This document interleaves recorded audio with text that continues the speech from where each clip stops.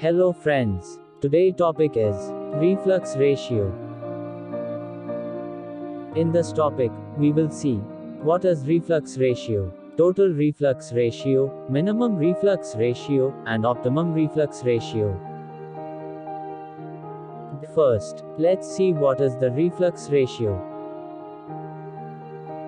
So, the molar ratio of amount of liquid fed back to the top of column as reflux to the amount of liquid withdrawn from the top of column as distillate is called the reflux ratio. Hence we can say that reflux ratio is the ratio of molar flow rate of reflux to the molar flow rate of distillate. It is denoted by R. Now let's see what are reflux and distillate. So, in this distillation column, the liquid mixture to be separated is introduced here as feed.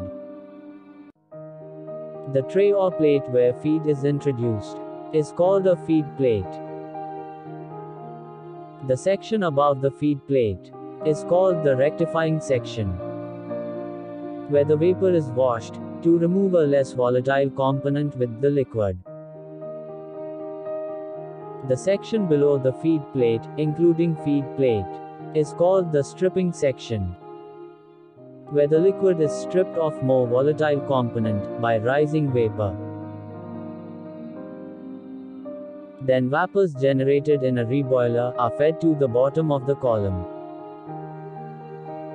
The liquid removed from the bottom of the column is called the bottom product or residue, which is rich in a less volatile component. Then the vapor rising from the top of the column is fed to the condenser. Then the part of the condensed liquid is returned to the column is called reflux. B. By doing reflux, we can increase the quality or purity of the product. The remaining part is withdrawn is called top product or distillate, which is rich in a more volatile component.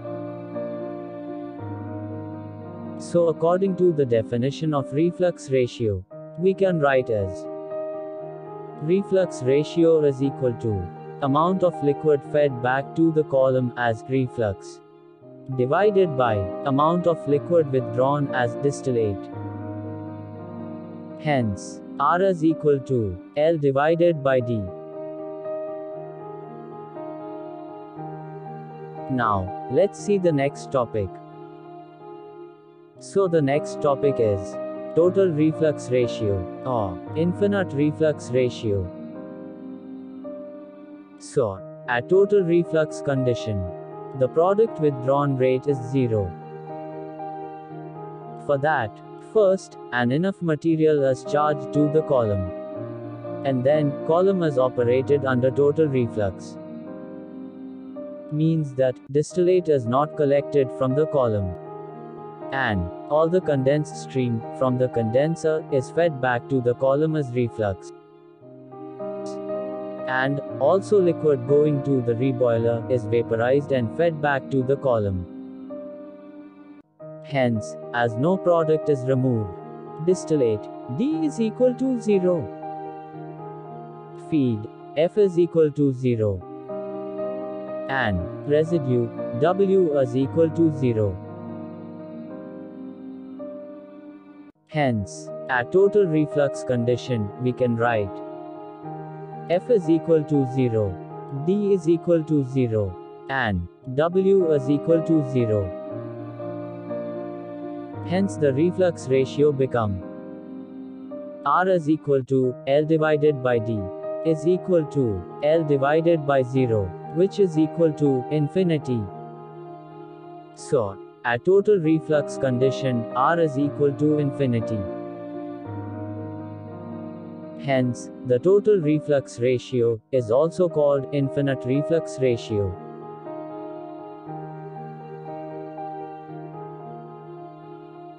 So, as we know, at a total reflux ratio, R is maximum, which is equal to infinity. Hence, it is also called the limiting values of reflux ratio. Now, as we know, at total reflux condition, all the condensed stream from the condenser and vapor from reboiler fed back to the column. Hence, the heat supply to the reboiler and condenser cooling capacity will be maximum, as no distillate and residue is withdrawn. Hence, the vapor and liquid molar flow rate on each tray will be equal. Due to this, the vapor molar flow rate of vapor entering to the nth plate is equal to the liquid molar flow rate of liquid leaving to the nth plate. Hence we can say, Vn plus 1 is equal to Ln.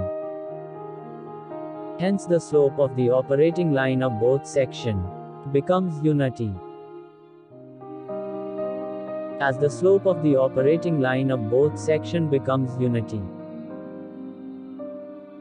the operating line of both sections coincide with diagonal. For this condition, if we draw steps using McCabe-Thiele method, we get minimum number of trays. Hence, the number of stages required for desired degree of separation will be minimum. Now, at the total reflux ratio, the number of trays is minimum. Hence fixed cost for the separation will also be minimum. And, at the total reflux ratio, reboiler heat supply and condenser cooling capacity is maximum. Hence operating cost is also maximum. So that's all about the total reflux ratio. Now let's see the next topic. Minimum reflux ratio.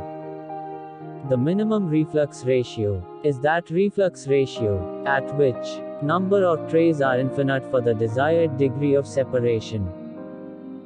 It is denoted by Rm.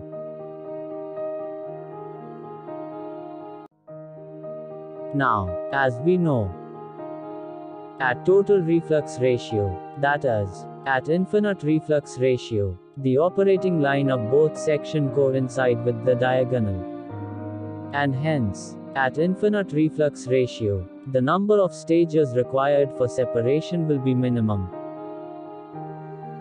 Then, if we reduce the reflux ratio, the operating line of both the sections move towards the equilibrium curve along feed line. And hence the number of stages will be increases.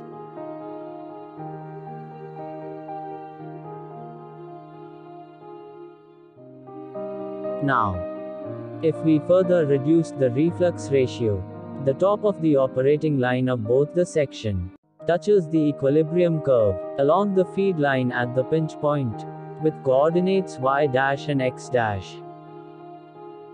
So at this point of intersection, steps become very close together. Due to this, an infinite number of stages are obtained.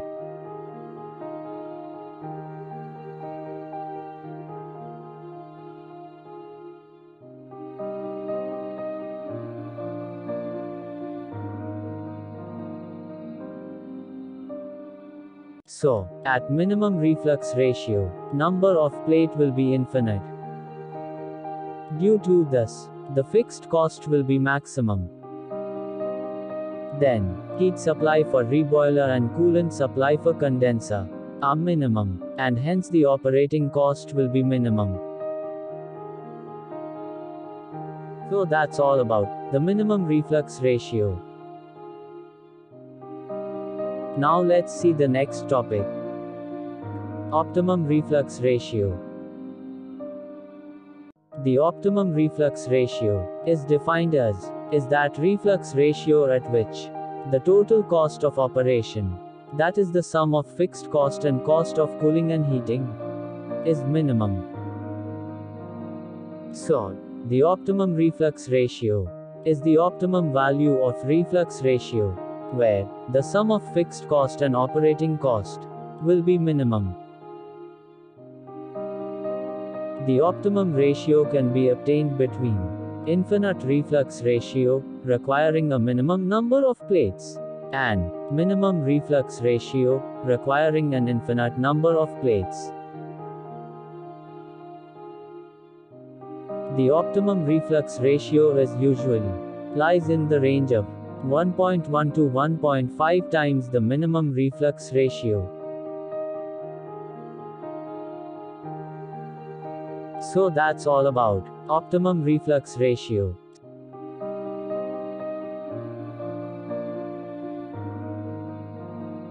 So this is all about reflux ratio, total reflux ratio, minimum reflux ratio, and optimum reflux ratio.